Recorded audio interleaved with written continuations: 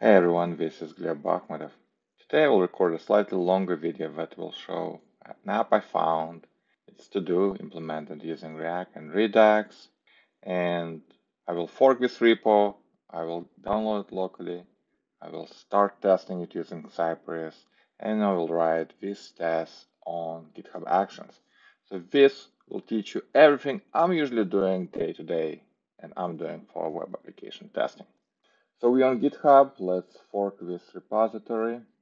I'll fork it under my account. It might take a second for the page to load. Okay, now we have it. Let's get the code. I will clone it into the local repo to do React Redux. And let's open it in VS Code right away. And what I will do, I will install typical dependencies. So I will install as a Cypress, as a dev dependencies, Prettier, so I can format the code automatically. And just for future, I will install start, server, and test, and you'll see why. Okay, it's finishing installation. Since we installed Prettier, we need to copy Prettier settings, otherwise my VS Code Prettier plugin does not format the code. Prettier settings. And here's the trick I play to initialize the new Cypress spec. I have a little utility called Bakhmatov CLY init, and we'll just use bare settings. We just need a spec file, we don't need anything else. Okay, so Cypress JSON, because this is a React project using React scripts, it will run at base URL 3000. And our first spec, we'll just say it adds to-dos. And all we need to do right now is visit the base URL we defined in the Cypress JSON file. So let's start our application. Perfect. And in another terminal, I can go to the same folder and open Cypress using Cypress open command. We could switch the browser, but the default Electron is good enough for this test. And our app is right here running. So let's add a couple of to-dos. First thing we need to do is pick this input element. So if we inspect the element, well, it doesn't really have a good way. There's a placeholder, so why don't we use the placeholder attribute? That's fine. So in our spec, we'll say scigget input and then the placeholder selector. And let's say type learn Cypress and followed by enter key. Perfect. We can see that it found the right input element and typed learn Cypress and it appeared in the list of tasks. And why don't we continue typing in the same element, same input box. Now we have two to-do items and it shows there are two pending tasks. And let's just see what the element is right here. And this is where we have a problem, right? This is an element with any kind of ID, attribute, or even class, but allows us to easily find it. It's all dynamic. So here's where we'll go to the source code and we'll make this particular element more testable. So we'll go under the components and it's probably somewhere here under, no, it's not under the form, maybe under the app. Yes, it's under the app. So right here we can say, okay, we'll create a span around the pending task so we don't change the formatting, and we'll give it a data sci attribute, say pending count, for example, and it just surrounds the number itself. Let's restart the app. Notice it looks exactly the same, but now it's a little bit more robust, and now we can even find it using the selector playground, or maybe not. Let's see. So I have data sci, and let me select the element. It does have, well, I guess the top level element kind of prevents us from finding it, but okay. If we cannot use the element selector playground, we can still write the test ourselves. So this is the same attribute, just like we used before. So we'll say after we typed, there should be an element with data sci, right? And it should have text too, right? So we got the element and we confirmed that it has this text too. We can shorten this because we're checking an element with selector and text. We can use Cypress command contains. And there we can just apply two arguments, the selector and the expected text. So that's nice. What's next? Well, we add a couple to-dos. Now we probably need to delete the to-dos. So why don't we find the to-do? Let's say learn JavaScript and delete it. Well, how do we select one of those to-dos? Again, it doesn't have good selectors. So what we can do is go to the to-dos, and a single to-do can add a data sci attribute. And now we can say sci contains data sci equals to-do. I mean, if there are no spaces, you don't have to quote it. And let's say learn JavaScript. Okay, so now that we found learn JavaScript, inside that element, we have to find this image, and it has alt, which we can use.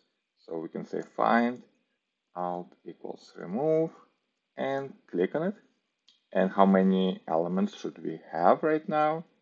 Well, the pending should be 1, and we can say get all to-dos, and this should have length 1, because after deleting one element, 1 should remain. And while we edit, why don't we confirm that when we enter two to-dos, there are 2 of them, the pending count is 2, then we remove one element, and we confirm there is only 1 remaining.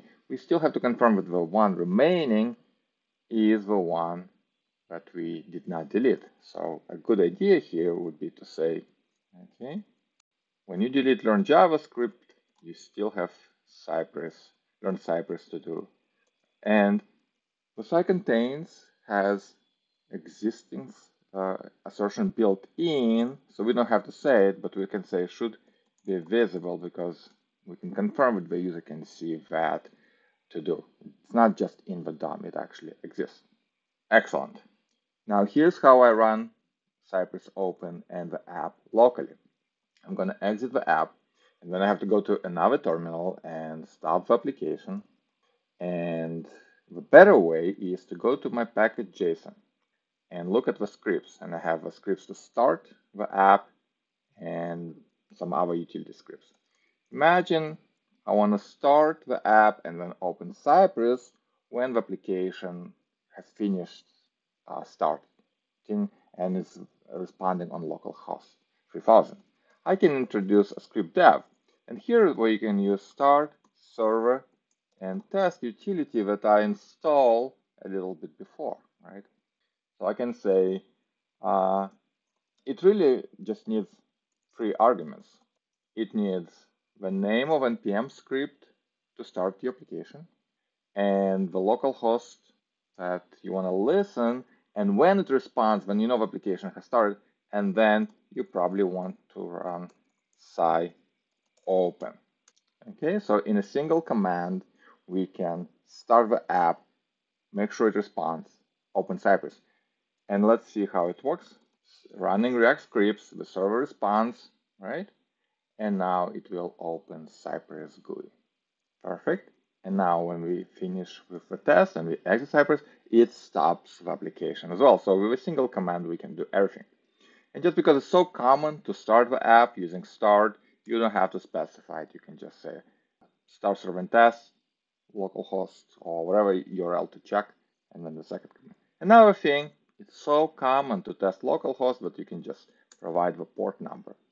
And start server and test has an alias when it installs itself, so you can say start test. So this is the command I usually prefer. And it could be also shortened, I can just say Cypress open, because I don't want to create a script just to call this command. So this is how I usually run application and end-to-end test when running locally. Okay, we're good. We can add all those new files. We can say added Cypress test, and now we have to test it on CI because it's not enough to run tests locally. For running Cypress tests, I'll use GitHub Actions. And the best way for running GitHub Actions with Cypress tests is to use my reusable GitHub Actions Cypress workflow. Okay, so this is the whole file that we need to use. Well, we need to add starting the server, but that's okay.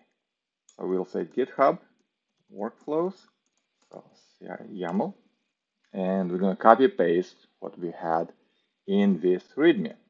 This uses Cypress GitHub Action under the hood to check out the source code, install dependencies, cache npm dependencies, cache Cypress binary, and then run Cypress tests in headless mode. The only other thing we have to do, remember how we had to start the app, so we'll say with, and now we can pass parameters. So we'll say start, and then what is our command, npm start. We can also specify wait on HTTP localhost 3000, just to be very explicit. But in this case, we don't need it because our application starts fast enough so that we don't have to specifically wait for it. All right, so this workflow will run on every push. So let's see how it works. GitHub added CI. We push it to the CI. And here's our fork. We can click under the actions and we can see the action. The workflow is already there.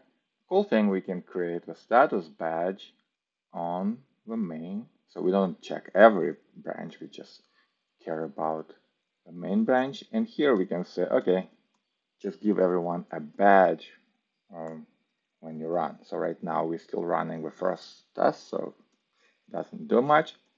But we can say added CI badge.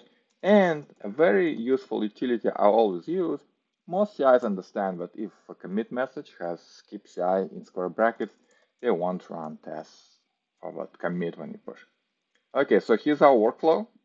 Notice it grabbed a job, it checked out the code, and it's running Cypress tests. So we'll let it refresh and show us the output. Okay, install Cypress. It's verified Cypress before running, and it's caching it, which is important if you want your test to start quicker on the next build. Using npm start, started the application, starting the development server, starting Cypress, and our test has passed. Beautiful. So we know the application can start, can be visited in a real browser. We can add to-dos, delete to-dos, and it deletes the right to-do. So this is pretty much all you have to do to have full end-to-end test in your project. The only other thing, how I would improve it, I probably will start throwing the test results and videos and screenshots to the Cypress dashboard so I can inspect the failure. Because if something fails, it will generate a video and a screenshot that I want to see to debug it. But this is my day-to-day work and the way I write tests every day.